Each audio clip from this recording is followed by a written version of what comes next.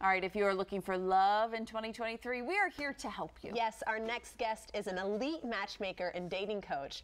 And Laura Jacobs is joining us live in studio with some advice on how we can find our person this year. That sounds so happy, right? We all want that happily ever after. How hard is it to do, Laura? Well, I think you need to look at last year and what happened. You know, you need to look at your relationship resume.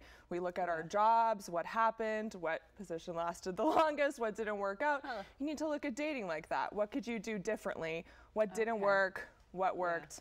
I always say, you know, compare it to a job. That sounds like taking the emotions out of it in some way. It's a little analytical. I think, unfortunately, with dating apps, that's how people are mostly meeting their mate these days. You really have to look at it. Yes, you're looking for that love connection, but what can you do to find it? I think it's a numbers game. You have to go on a lot of dates.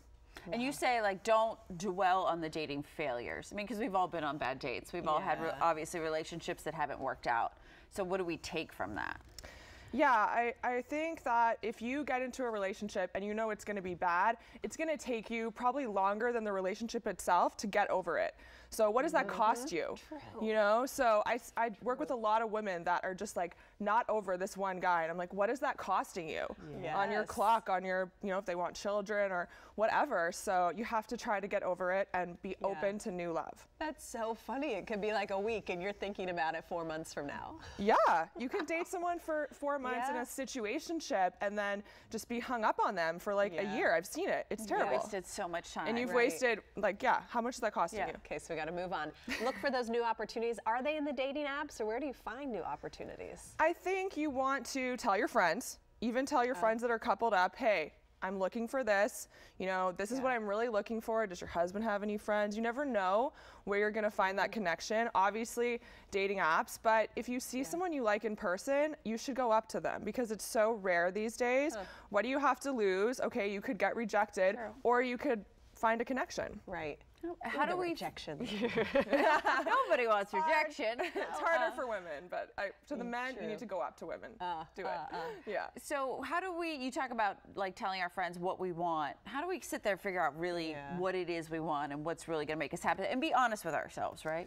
I think you need to make a list, just like going to the grocery store. If you go there hungry without a list, suddenly you're like, why did I buy all this junk?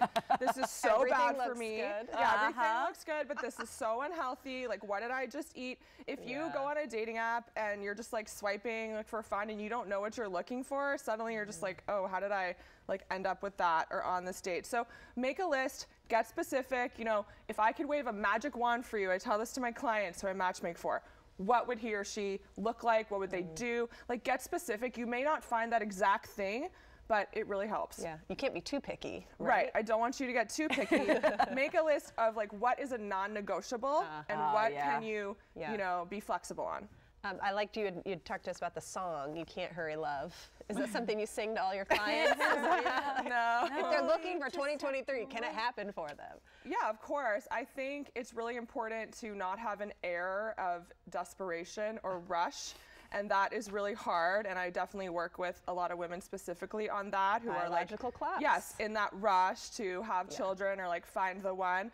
You know, I'm like, you can't get on a first date and have this energy of like, I haven't had kids yet, it's your fault kind of thing. And you know, so that's it. You have to appreciate the cycle you're in, have a lot of self-confidence, and know that love will find you.